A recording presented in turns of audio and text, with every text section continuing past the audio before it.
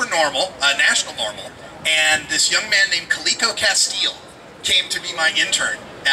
He was just shocked he could get college credit sitting around listening to me talk about weed. It's like, wow, I can get credit for that?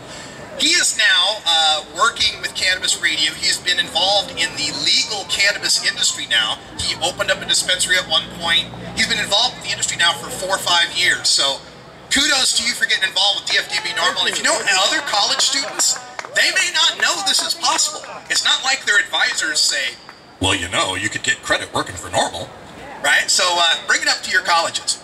All right, we've got another great speaker here joining us from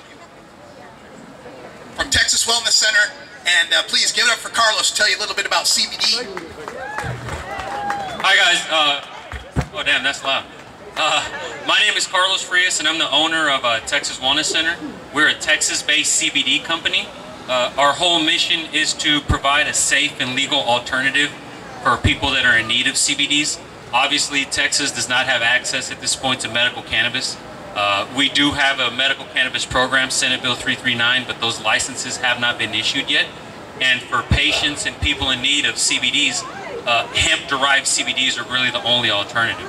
That is our focus, to provide those CBDs in a legal and safe way for patients that are in need. My background is I was a medical marijuana cultivator in California for over 10 years. I was in the Marine Corps for between 99 and 2003. And when I got out of the Marine Corps, medical cannabis helped me a lot with separation from the Marine Corps. So I'm a strong advocate for our vets, and we need more people involved in the state, talking to our senators. We need to be talking to our representatives, and we need to let them know that us vets are not going to stay quiet. We're not just going to sit by and let them not include us in the medical legislation that's being passed right now.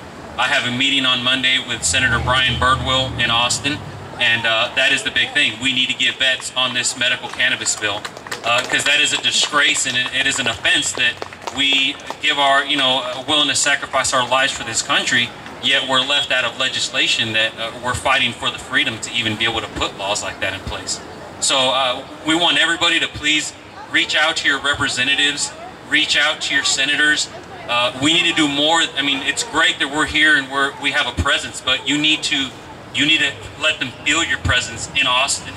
Call your senators, call your representatives, get meetings, stay in their ears, and come by and check out our booth. Let us tell you more about our company and our products.